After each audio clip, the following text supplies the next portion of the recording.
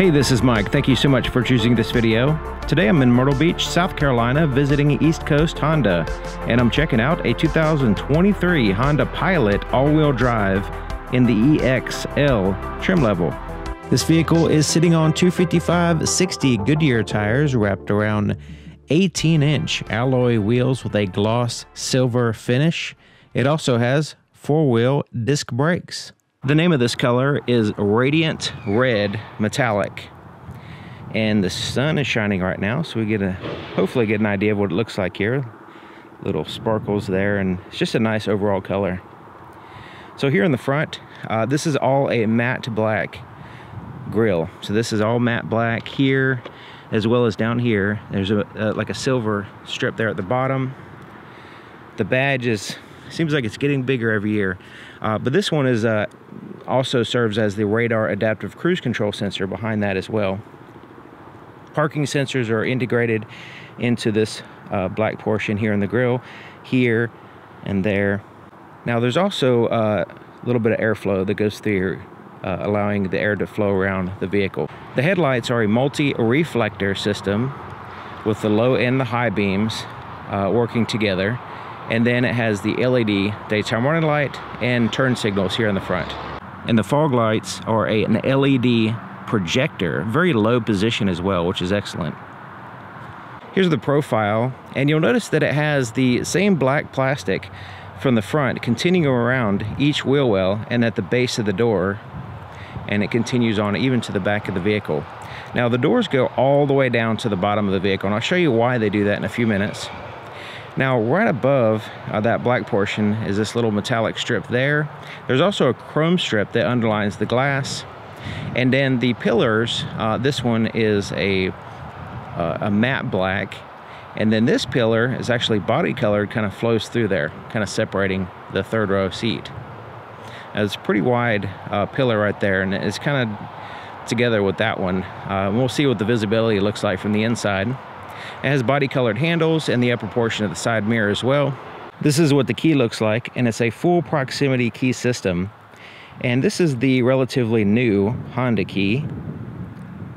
Rounded, fairly lightweight. And it has the lock, the unlock buttons, remote start, and the ability to open up the power lift gate, as well as a panic button. So as long as you have this key with you, you can approach the vehicle. The key could be in your pocket, in a bag, as long as it's outside of either the driver or passenger front doors. There's a little sensor right here to lock the doors. So you place your finger over that sensor to lock the doors.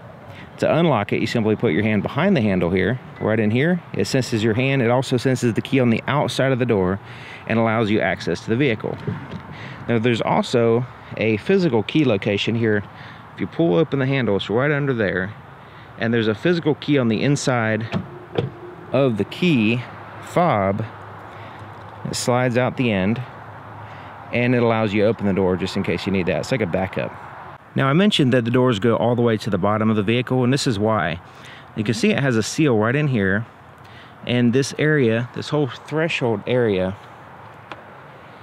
is covered up by the door, and even the seal there to keep as much dirt as possible anyway out of this area, so you're not getting your clothes dirty or whatever, getting in and out. It's just like a little bit of a courtesy feature.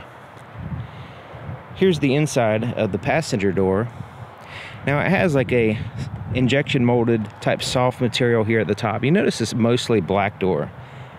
There's a gloss black here, and then stitching here, and then the handle is metallic, but almost like the entire door is all black. So this is a kind of a semi-soft material here. Here, this is more soft, your armrest. And it's kind of like a vinyl type material here.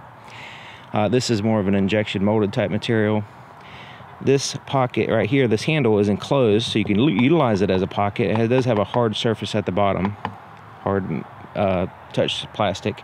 Same thing with there. But I love the way the doors are designed, where you have these forward pockets, so right here, as well as the cup holders, and also you have the larger one there, but it's right where your hand is. So some vehicles, they have the pockets in the back or something where your elbow is, so this is just a much more ergonomically, ideal spot to put the the pockets on the door.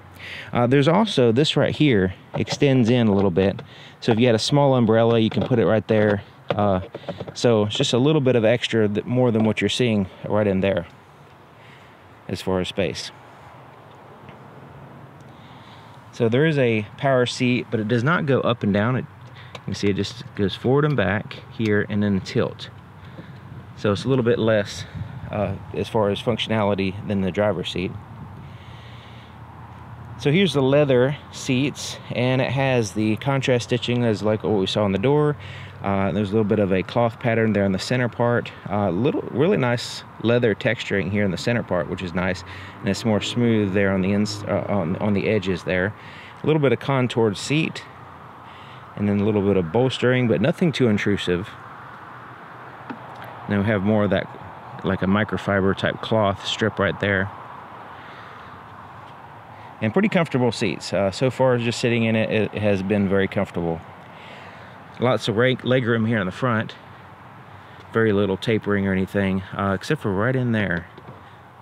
But overall, lots of room. This is all hard touch surfaces here.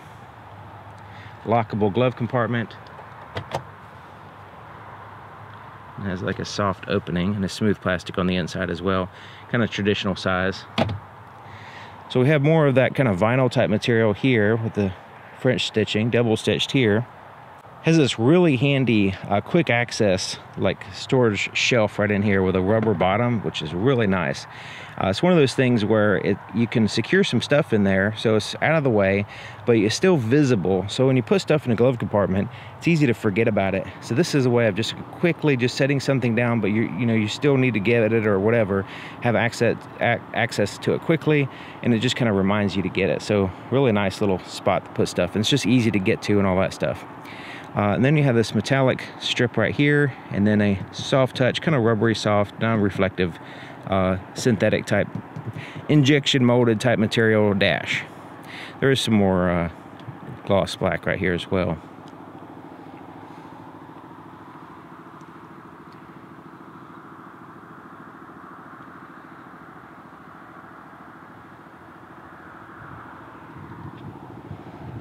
The front door, the amount of space you have to get in and out is fantastic.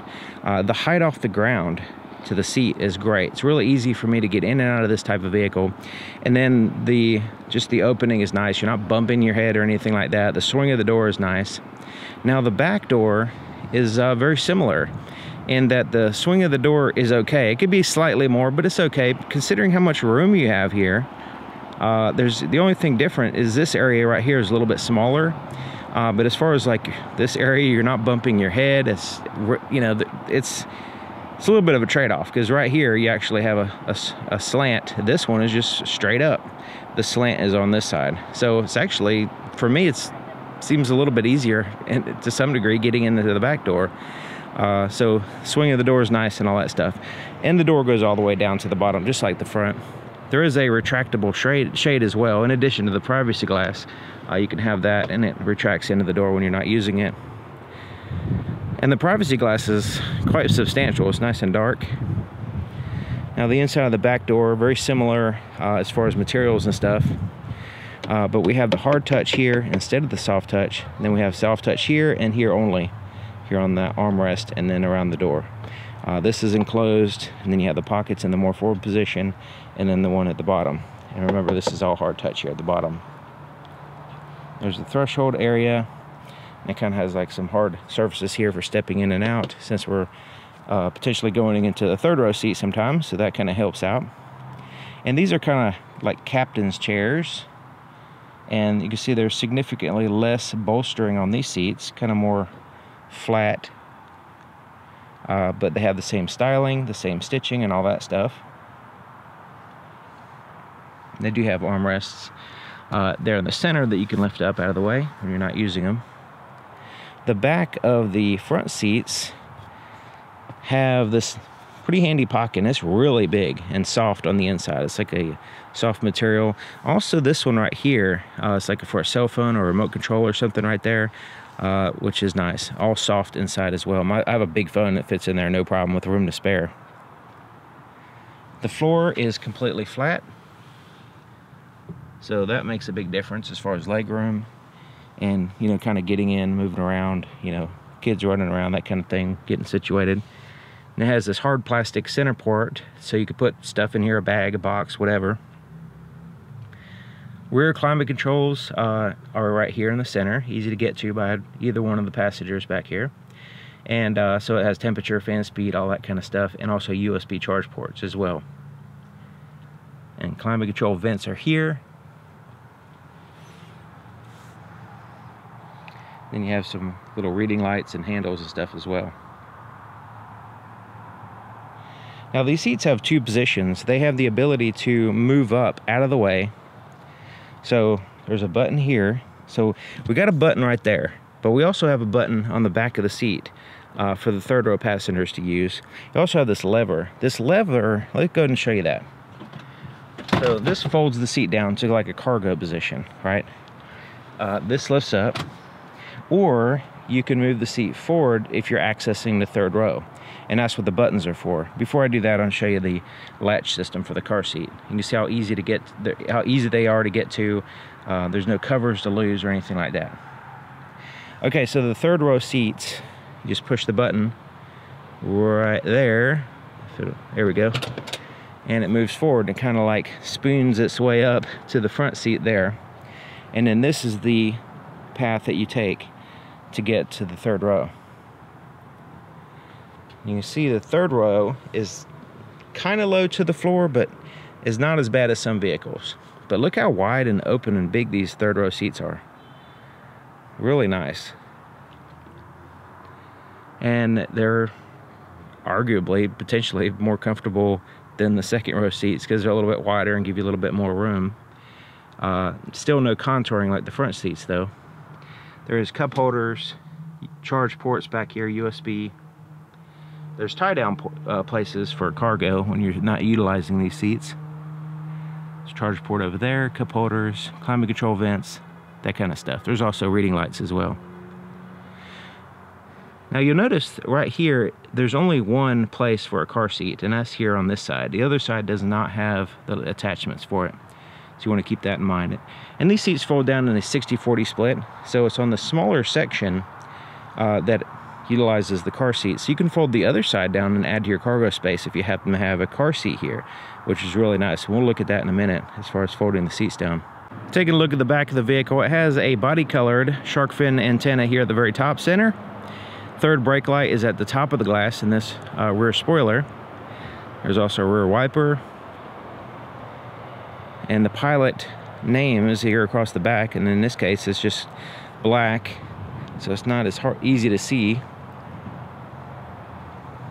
The backup camera is quite a bit offset over here, kind of tacked on. I think they could have done a better job with that. Parking sensors across the back, and just like the front, they're integrated in this black portion. And then just like the front, we have a silver portion at the bottom. So opening up the power liftgate, you can of course use the key, or you can push the button under here. There's different ways you can open it up.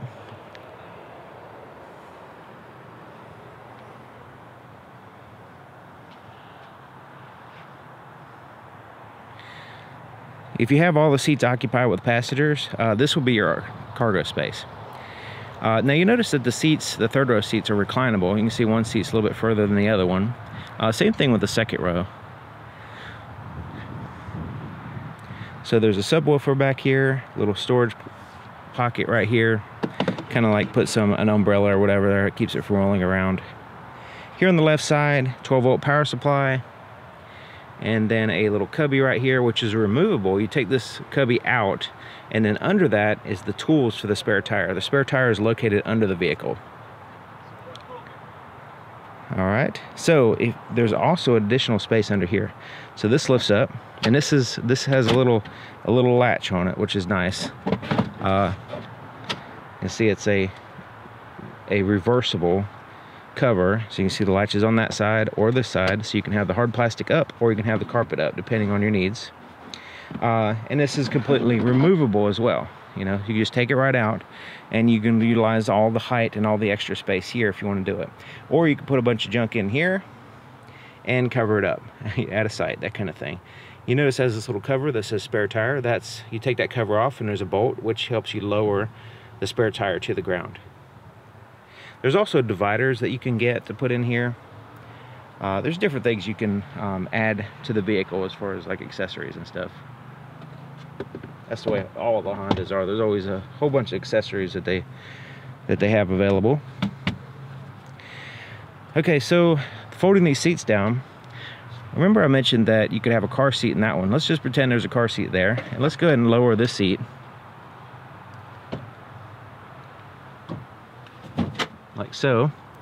And now we've added to the cargo space. Before we were kind of limited, didn't have a whole lot here. But considering the seats fold down separately, we can add to the cargo space. And you notice I have that seat down now, so we can actually put a really long box in here potentially and still maintain passenger space over there. Or vice versa, we could do the other side depending on our needs.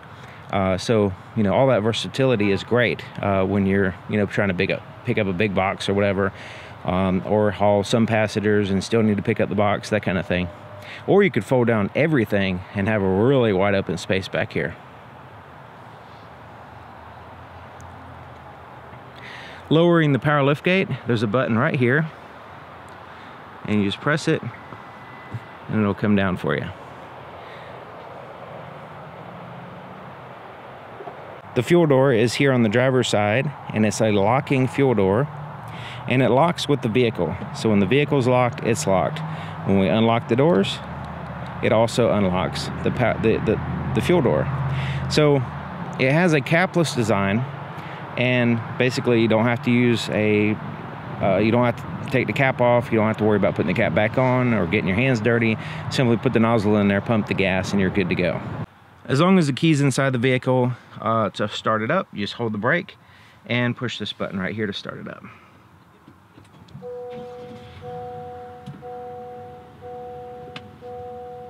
Here's the floorboard in front of the driver's seat.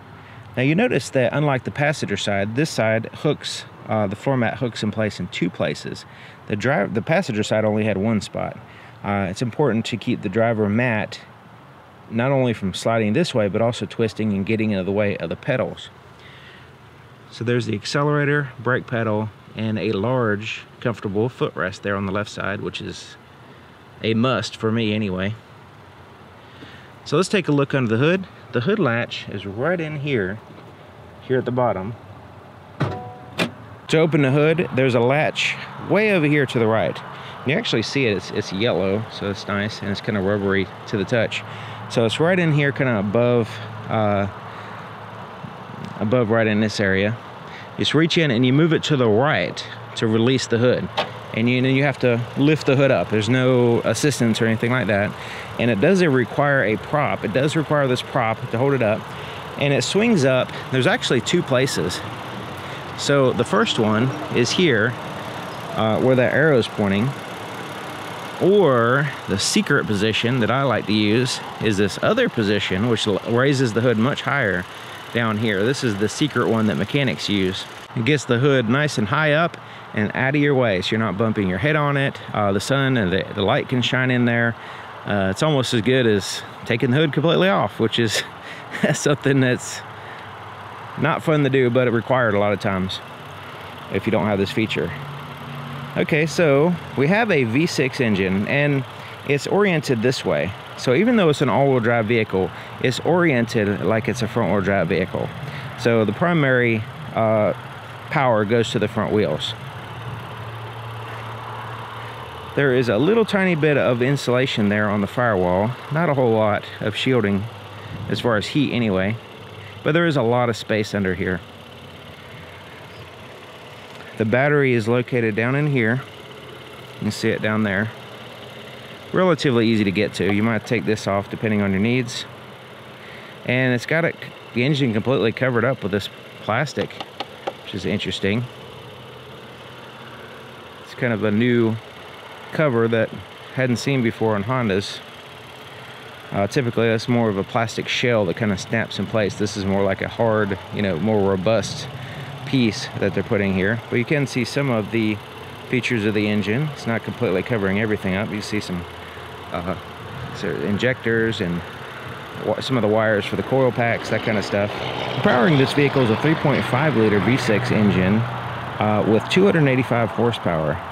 Now it has variable cylinder management, VCM, which is a ability to deactivate certain cylinders to when it's when not all 6 cylinders are needed, to save on fuel a little bit. Now it's paired to a 10-speed automatic transmission, and it is the all-wheel drive system. It's the IVT M4 all-wheel drive system with the different drive modes that are software operated. The blind spot detection system and rear cross traffic alert indicator is here on the side mirror, so it'll illuminate when there's a vehicle in your blind spot. Here's the inside of the driver's side doors, just like the other side, except for it has a few more buttons. There's 2 presets for the power seat for the driver. The windows are one touch up and down, nice and smooth. The rear glass goes down all the way, and it is one touch in the back as well. Door lock controls there, side mirrors are adjusted here, and then you have the same styling as the other side. Now the driver's seat, of course, one-ups the passenger, because this has the ability to raise the seat, lower the seat, tilt, all that, and a 2-way lumbar adjustments as well. So it's a lot more movement and adjustments there than the passenger side. And like I said, these seats are very comfortable for me, so hopefully they'll be comfortable for most people. So right in here, there is the ability to open up the power liftgate, turn off the traction control. Default is on. You use that button to turn it off, and then there's a blank button there for other stuff. And then has a tilt and a telescoping steering column that you lock in place. And the lock is relatively easy to find. It's right there, easy to get to. I'm sitting in the driver's seat. I'm 6 feet tall, and I have the seat all the way down and all the way back, just to give you an idea of the potential legroom here.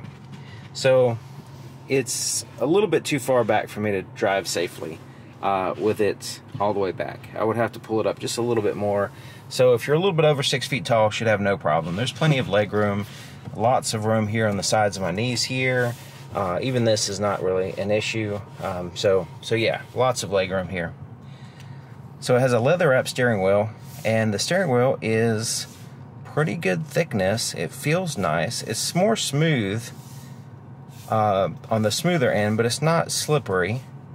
So overall it's pretty good. It could be a little bit softer. It's a little bit hard, but overall good. And the fact that it's thick is good, and that way it's not digging into your hands when you're gripping it. It is a little bit soft. It has a little bit of places where it's softer than others. Have the grips there at the top, and then the gloss black portions, Honda emblem there, and metallic portion at the bottom. Really nice looking, actually. It does have the paddle shifters on the back for that 10-speed automatic transmission. So this will be handy for down shifting and stuff like that. Going down hills, you need some engine braking. That would help out. Now the cruise control is here on the right side, and it has the adaptive cruise control system. So once you turn it on, you can set, resume, and cancel here. And then it has the ability to set the distance between you and the vehicle in front of you with the radar system, and then the lane keep assist system. You can turn that on and off here independently. On the left side, it has the volume for the radio, change to the tracks on the radio, and then a voice recognition here. Now this little scroll wheel has the ability to press in on it and scroll, and it's rubberized, so it's nice and grippy. And that corresponds with the screen here on the gauges. We'll get to that in just a minute. The windshield wiper controls for the front and rear is located here, and basically like a separate control there. And then here on the left side is the turn signal, but it also has the headlight switch as well. So it has off, which you can toggle on or off the daytime running lights, and then you have parking lights and then headlights there. And then the fog lights are controlled separately here. Here's the gauges. You notice these little white lines right here. Those will turn green as you're driving, in a economical way, and then they'll kind of turn white as you're like flooring it and going faster. So since I'm sitting here idling, it's not very economic so they're white. But it does look nice with the white lettering, the black background, and digital speedometer there in the center. So very traditional, easy to read, easy to understand. Gauge cluster here. It's not, you know, complex or weird or wonky or anything. So has the regular speedometer here on the right side, the tachometer or RPM gauge here on the left side. Now these are digitally represented on the left side right here. On the right side, it's an actual real gauge. There's actually a real needle there. But on the left side, this is like a screen. I don't know if you can see that, kind of separated from the right side. So that's where you get the digital speedometer, and the fuel gauge is located there. And the fuel gauge is located right there. When you're driving, sometimes it gets obscured by the steering wheel. So I'm not sure, you know, it'd be nicer if it was like higher position or something. Outside temperature, and so right here, you'll notice since this is digitally represented, you can get more information there. So remember this little scroll wheel and this home button. When you hit the home button, and you can utilize that scroll wheel. So it pops up and it gives you options. Right now I have no content, but we can go through, change the brightness, which is handy. But we can go through here and change information here. So we can choose what we want to have as options. And some of them are grayed out because they're kind of required, and it does scroll back to the top. But let's go here. So all of them are checked, which is nice. But you can go through and select the one you want. So range and fuel is nice. Speed and time, so this would be elapsed time and the average speed. Whatever your radio's doing. It has like a little picture and all that stuff, which is nice. Whatever your phone's doing, there's no phone paired. This is good for, like, you know, caller ID if you're expecting a call, that kind of thing. Navigation just shows the digital compass. Driver attention, this will let you know if you're driving kind of like lazily or something, is what it's supposed to do, and let you know that you need a break. I haven't really experienced anything positive out of that. All-wheel drive torque distribution. This is pretty cool. As you're driving, these little bars right here will let you know where the actual power is going. So if it's more to the front, more to the back, you know, that kind of thing, depending on your situation. This is mostly useful in a slippery roads or off-road, more off-road type stuff, but it is kind of neat to look at. The status of the seat belts, it'll show you that there's somebody sitting in the driver's side and they don't have their seat belt on. But once people sit in there, it'll turn green once they put their seat belt on. Maintenance, it'll just show you the oil life here. Tire pressure, it shows you the actual tire pressure on each wheel, which is great. Safety support, so this will show you the status of the blind spot detection, the lane departure warning, the adaptive cruise control, and all that stuff. That it's actually turned on and green and active. Or you can have no content here like I had originally. So that's kind of a quick rundown of what the gauge is about. It has additional information there that you can customize. But overall, it's relatively simple and easy to use and easy to see, which is very important for me anyway. It's not overly complicated and things are in a logical place. We saw the start button before. So here's the touchscreen. It does have a physical volume knob here and some buttons here on the side. So this button is actually a physical button you press in. Some vehicles have like a soft touch buttons on the side. This one is a physical one, physical volume knob, and physical tuning knob as well. Or not a knob, but buttons there. So we can go in. I like the colors. It's kind of like your cell phone. It has different options here. You can slide through, adjust the display. You can go to different apps here as well.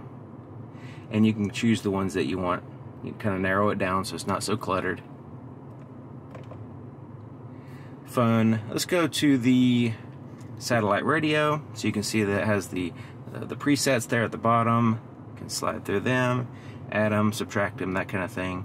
Then you have some quick access stuff down here that you can go into to your cell phone, Bluetooth audio, FM radio, and then you can adjust the display to day or night mode, which is handy.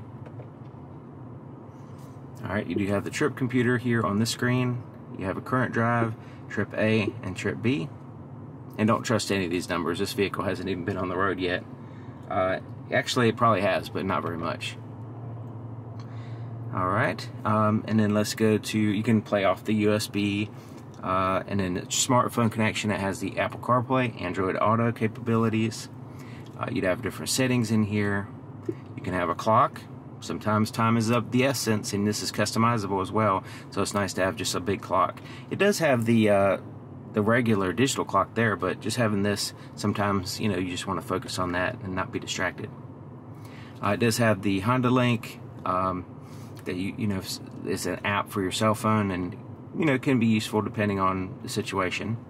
It has a compass, and then you have the different shortcuts here.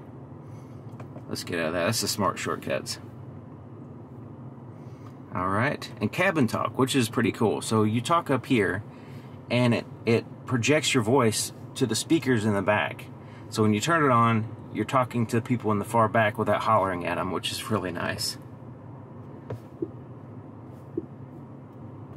Alright, so, you know, let's just kind of look at the settings. You got general settings there, and then you got the vehicle settings. So you can set up the vehicle. So that's kind of a quick rundown of the screen and the basic functions and how to get to different things. You know, it's just like the other current Honda vehicles on the market. You know, that has, it doesn't have like onboard navigation, that kind of stuff. You know, it's through your cell phone a lot, like with the Apple CarPlay, Android Auto, that kind of stuff. So there is some limitations, but there's also benefits in that too. You're not paying additional money for a navigation system in this case, because it's, you know, your phone, if you already has that, then you can use it that way, and you can have it on the screen, you know, still utilizing the screen to do what you want to do. Four-way flashers are there, and then the climate control is here, and it's a tri-zone: driver, passenger temperatures, and then the rear, which you control here or in the back. You can also lock the rear so you don't have kids playing around with it. But you know, this is very simple. You know, temperatures, fan speed, where you want the air to blow. It's just a straightforward thing. You can sync everything if you want. That's where you want the air to blow. Front and rear defrosters. When you turn on the rear defrosters, it also turns on the heated side mirrors as well. You have heated seats, 3-stage for the driver and passenger here. It's a little storage compartment right there, and it's not big enough for really a cell phone or anything, but could be handy for some things. And then there's a USB and a USB-C ports here for the system, as well as charging. And then this is for the charging, and this is for the system. So you can see this is the connection. This is just for charging.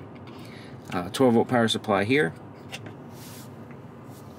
Wireless charger.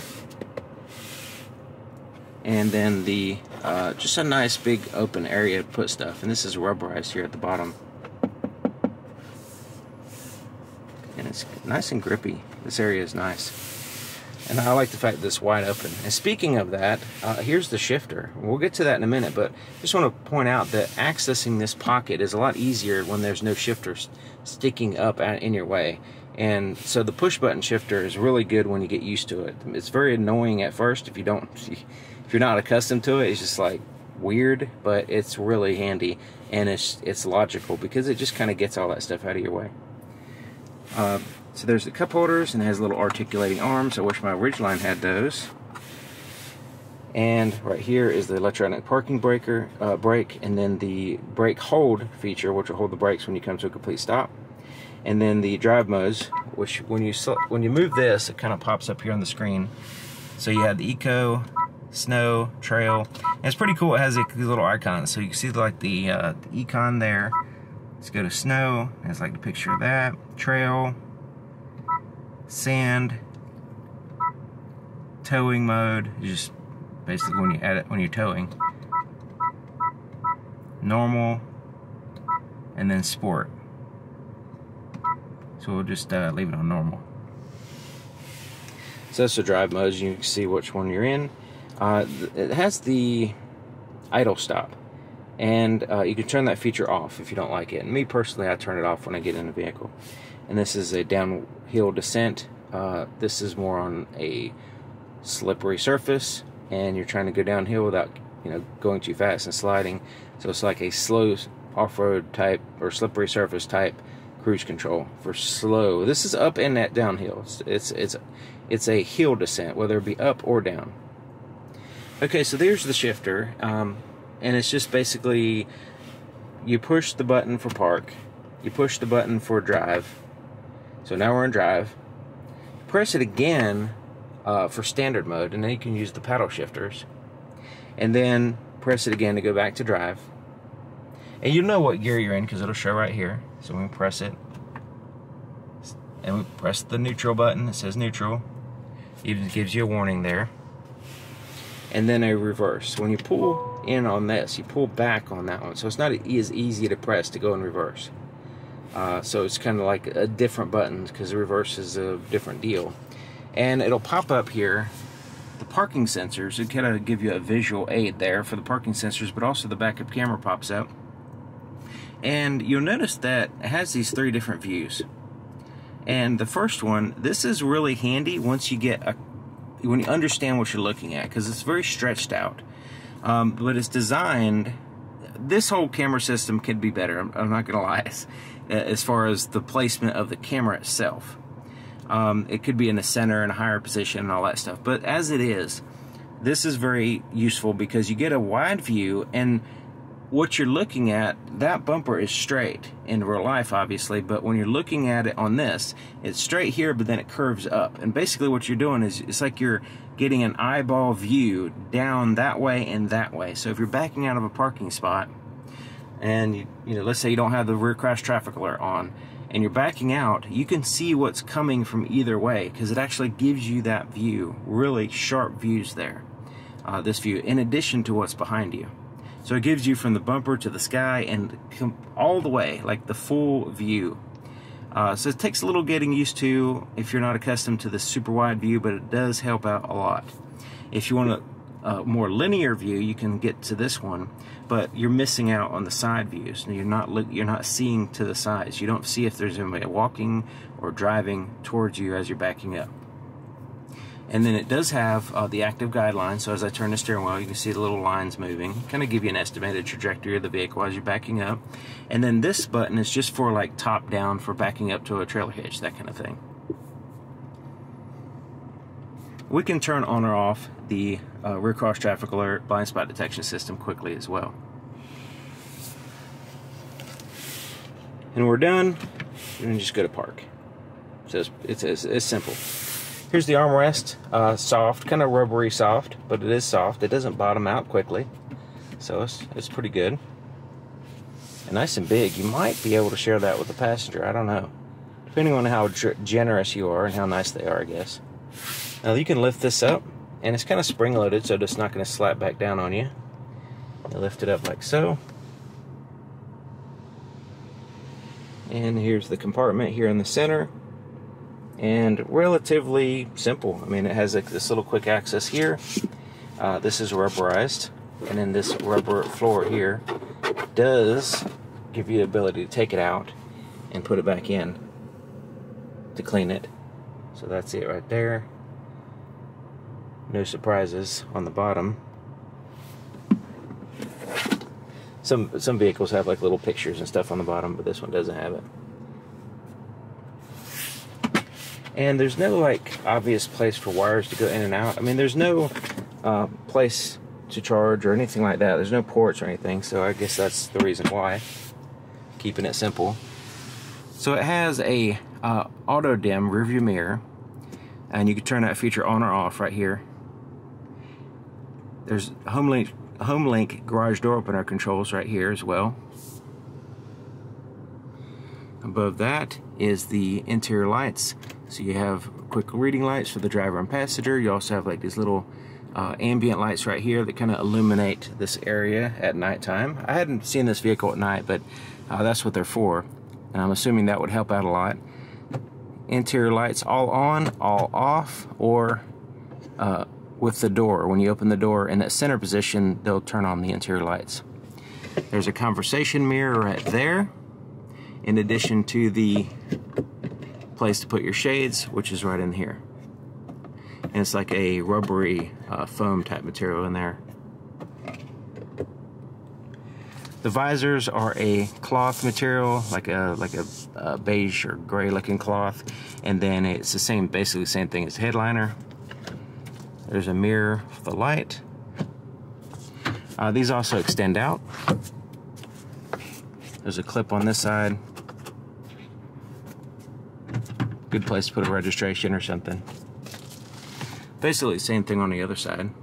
Looking at the visibility back there, I have one side of the seats down with some cargo, and I have one side up. So you can see the difference that the headrests make in the visibility, actually looking out of the vehicle. So you can see the pillars are an issue as far as visibility. And then you have the headrests and just the location of the windows. So it's not really a big deal. I mean, the headrests do kind of block that window back there. But when you consider it has the camera system, the rear cross traffic alert, blind spot detection system, the parking sensors, you know, you have a lot of technology in addition to just looking out the window. So that helps out a lot. I wonder if they will in the future have a rear view camera system instead of just the mirror there. So that would kind of help out too, especially if you got a lot of passengers back there, just give you a better view behind the vehicle while you're driving anyways. Okay, so thank you for watching. Thank you to East Coast Honda here in Myrtle Beach, South Carolina. Great dealership. I'll leave their contact information in the description. They provided the vehicle today. Thank you again for watching. I'll see you guys next time.